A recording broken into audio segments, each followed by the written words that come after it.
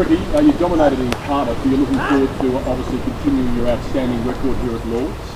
Yeah, hopefully that'd be nice. Yeah, we felt like we played a very good game last week. You know, if I was rating the game, I'd probably give it close to a 9 out of 10, something like that, for the way we played. I thought it was some excellent Test match cricket showed by the whole group last week. So we have got a very proud record here. We enjoy coming to Lords. For a few of us, it's the 5th or 6th time we've been here. For the few of the other guys, it's probably the first time they've been here. So there's a great feeling around the place, and we're looking forward to tomorrow morning.